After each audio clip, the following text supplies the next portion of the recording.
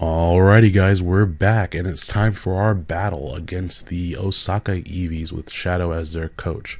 If you didn't see the analysis, it's really brief, but definitely check it out. It's in the same playlist of this video. And let's get started. Here we see he has brought almost exactly what I thought he'd bring. I didn't think he'd bring Mesprit, which is nice to see because I actually can kind of just crunch away with Tyranitar here. I'm expecting him to start off with Klefki. I could start off with Garchomp in anticipation of that. I could also start off with Garchomp is really my best lead all around. So we're going to go ahead and go with Garchomp as our lead. And if he starts with Klefki, I can just go straight for a Fire Blast, expecting him to go for Magnet Rise, of course. So well, if that works out. And here we go. He starts off with his Arcanine with Intimidate, so it is probably a bulky Arcanine. I don't know how much Arcanine can do to Reuniclus if it's a bulky one. It could have close combat, so Tyranitar is not a great switch in. Even at -1 defense, I'm tempted to click Earthquake here. If he burns me, he's going to be slower than me. But if he burns me, I can just heal it up with my Florges. So Earthquake may still be my best move if his only Levitator is Mesprit. So yeah, I think I just want the damage on Arcanine right now. So we're going to go with that. Alright, solid damage. Take some Life Orb. He does go for the burn and he misses, which is pretty big. That's hacks at the beginning of the battle. Granted, I could just go out to Florges and heal it, but now he's forced in a position where he needs to switch in order to live the turn. And honestly, I'm just going to go right into... If I go into Reuniclus, I can absorb the burn, which means I can't be put to sleep by Venusaur. He also might switch into Mesprit, expecting me to go for another Earthquake, so we're going to go with that. Reuniclus here to absorb the burn, and he does go into Venusaur. This is fantastic, as I just get to click Psyshock here. He could go out into Crocodile, which means Trick Room would be a better play. He also could just go straight for Sleep Powder, which would be pretty annoying, actually. He also might go for... I don't think he'd go for Sludge Bomb or anything like that. I think just going for Trick Room might be my best play. If he goes out into... Then again, Trick Room lasts for 5 turns. And this is pretty early on in the battle. I just happened to get lucky on that little double switch there because that Will-O-Wisp sucked for him. But given my run of hacks in this league, I guess it's definitely going around to everyone in that degree. We could go for Focus Blast, trying to predict the Crocodile switching in. It's a little bit early to predict something like that, though I think he's just going to stay in and attack, honestly. If he does put Reuniclus to sleep, that means that my next switch out is probably into... that's hard to say. For now, it's really easy to just click Psyshock, though. Crocodile could come in, and then in that case, Trick Room is the best play. I think I'm going to have to go with Trick Room here. Because then if I live the hit, then I can just sit in against his team and do stuff. So we're going to go with Trick Room. He has Amnesia, which is really interesting. I'm very happy that I brought Psyshock. I actually was thinking I put Psyshock on Reuniclus because I put Psychic on Florges. So now we get to go for Psyshock on Venusaur. And that is a one-hit KO because it's a crit, and this is ridiculous at this point. I really wanted to... Granted, I want to win, but I enjoy Pokemon for... kind of the chessiness of it, and it doesn't matter if you're just knocking your opponent's pieces off the board in a tantrum, which is what crits are to me. So here's Focus Blast. I do miss it, so a little bit of revenge hacks, and knockoff is going to be enough to finish me off. He has Moxie, so he actually might be a choice Scarf Crocodile, and which in that case, choice Scarf Crocodile will outspeed my Garchomp naturally, so I could go out into Garchomp right now. Another good switch would be my Florges right here, just because even if he has Moxie, it's not going to do that much. He has to rely on Earthquake, and I get a free Moonblast off in that regard, so that's not bad. We do need to threaten him out right now, though, because of that. So we're going to go on out to Florges and just go straight for Moonblast. He could switch in Klefki here, but that's not too big of a bother for my team, honestly. So yep, straight for Moonblast. And, oh, Jellicent comes in, surprisingly. That did no damage. I get the special attack drop because why not? Why not just have the haxiest battle ever? We're going to go for... He's probably going to go for Will-O-Wisp, I would imagine. He is faster than me right now because of Trick Room, which has 1 turn left. So Wish here is probably my best play just to see what he goes for. He has Sludge Wave on Jellicent, gets a critical hit. Did not see Sludge Wave coming. Let's see here. He actually does not have leftovers on his Jellicent, which is interesting. I'm curious what type of Jellicent that is. With the Wish up, after Sandstorm, I should be able to take any 1 hit from it. I could also go into Garchomp here, but he has to be anticipating my switch now that the Trick Room is down. As far as the burn goes, he also might recover, but since his special attack isn't that high, I don't know if he'll stay in for all that wonderful goodness either. So I say let's just go straight for Tyranitar. If he goes for a Sludge Wave again, he might Poison, he might switch it up to a Water type move. He's just going to switch out into Mesprit, and this is fantastic because now I get to crunch away. Because of that speed investment, I will probably outspeed, and if he switches out to Klefki, it's going to take a ton of damage. So he has Power Up Punch on Mesprit. Interesting that he stayed in and went for that. I don't know that I really agree with that play, but because of that, because of the way the turn order went there, I don't get the Wish. So, but Mesprit's down. That's actually pretty nice. So now he goes out into Klefki. My best switch here is definitely into Garchomp still, but now that the Mesprit is down, it's not as necessary for me to have my Tyranitar, although I do still want to have the Sandstorm because that Crocodile is obviously Scarfed, so I need the Sandstorm to outspeed that Crocodile. I'm tempted to just go for Crunch again. Granted, he resisted, he could set up a Reflect here, which would be annoying, but I think it's more likely that he goes for the Magnet Rise, expecting Garchomp to come in. So we're just going to go for Crunch. He goes for a Reflect. Okay. So if Crunch is going to come in there. He might go for another Light Screen, maybe, here. So yeah, he's definitely just regular dual screens Klefki. So what do I want to do here? I could go... He probably has Flash Cannon because he knows I have Florges. Flash Cannon is not going to do that much to Tyranitar, especially putting those extra EVs into my HP. Let's just go for one more Crunch. And now he's at half, which is good. He has Dazzling Gleam, does not do that much. But since he has Dazzling Gleam, that means I don't think he has Flash Cannon now, honestly. And that means we get a free switch out into Florges. And with Florges in there, I can go for a Wish and pass it back into Tyranitar. And this will allow me to stall out his screens as well. Also, if he decides to go for Thunder Wave this turn, I can just Aromatherapy, which would be nice. So this has turned out to be an incredibly hacksy battle right from the start. Almost completely in my favor. And hacks is weird in that way. It's kind of demoralizing, but at the same time, then I missed that Focus Blast. If I had hit that Focus Blast, I probably would have swept through a good portion of his team, honestly. So that would have made things a lot more interesting, I'd say. I'm not sure what he's going to do here. Arcanine does have access to...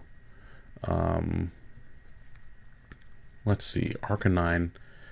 It can get Iron Tail. I'm about 95% sure Arcanine can get Iron Tail. And with that knowledge, I don't know if I want to stay in here. He could also just go for Morning Sun, which would be pretty annoying.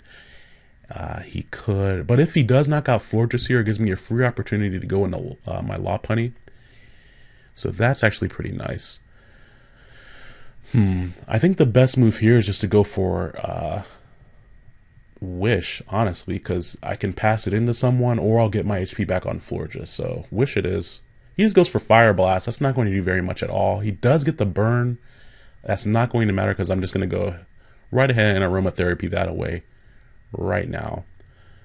Because I don't want that extra residual damage. He could, and since he went for Fire Blast, he might have predicted me to switch.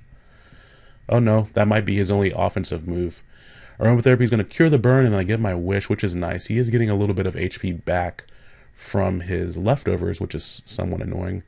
We're going to go for Wish again, expecting him to continue Fire Blasting. He only has 8 Fire Blasts. He does miss a Will-O-Wisp there, but if he's going to waste Fire Blast on Florges, that just makes things easier for Stoutland later on. And since Fire Blast seems to be his only way of attacking, we're going out into Tyranitar. And I'll be able to take any hit here and no burn and get the wish. Now we're in a position where I can just go for Earthquake, because if he switches in Klefki, it'll hurt. I can KO the Klefki with Earthquake. I can KO the Arcanine. I won't be faster than Crocodile, but Crocodile has to play a 50-50 guessing game against Rose, the Florges. And of course, Jellicent is already missing about 20% of his HP, so I may be able to 2-KO that as well. So Earthquake it is. He switches out into Crocodile, which, behind the Reflect, actually takes that attack a little better than I thought it would. But no more Reflect now, which is very nice. I have to guess what he's going to go for. He could easily just take the Earthquake route right here, which is what I would expect him to do. He could also go for Knockoff, but I don't understand why he would do that, really. I am now wishing that I had Fake Out on Lopunny, but that's okay. I'm tempted to just go for Earthquake again now that the screens are gone. Because if he goes for Knockoff and overpredicts, then that's going to be bad for him. If he goes for Earthquake and KOs me, then that's a free switch into my Stoutland with 2 turns of Sand left. So that's pretty good, because I'll get a KO or something, or at the very least I can hurt the Klefki pretty badly. So I think Earthquake is my best play here. We're just going to go for it again. He uses his own Earthquake. Because of my HP investment, I live on 1% of HP, which is almost, I'm going to just go ahead and call that hacks too. I'm surprised that, Scarf, Crocodile, let's see the spread on that right there really fast here. I would have expected that to KO, honestly. I have, I think, 60 HP on my Tyranitar. So we're just going to go with that set there. Yep, 60. And Crocodile's Earthquake. Wow, he must have a very... I don't understand why they didn't do more damage. I'll have to double check my EVs later on, because I really don't understand why they didn't do more damage. Right here, back out into... I'm very tempted to say Tyranitar just to set up Sand. So we're going to go back out into my... I'm expecting him to just attack. And so Garchomp becomes the best switch right here, because I don't think he'll go for Will-O-Wisp. Hidden Power Ice coming through. Did not see that coming. Fantastic prediction on his part. But this also, that means he has Will-O-Wisp, Fire Blast, and Hidden Power Ice. If that last move is Extreme Speed, it might KO. I'm not really sure what to expect in that last slot. We're just going to go for Earthquake. Nothing that he has wants to take that at all. And the Sandstorm went down, which is nice, because now I'll have an opportunity to reset it later on. One more Earthquake will do it on Jellicent. And that leaves him with Klefki and Arcanine. And I get one more Life Orb hit after this too. He actually gets the very, very interesting Cursed Body, disabling my best move against Klefki, which is actually kind of funny. Now I can't hit the Arcanine either. Wow, this is a really weird battle. I'm not going to make any bones about that.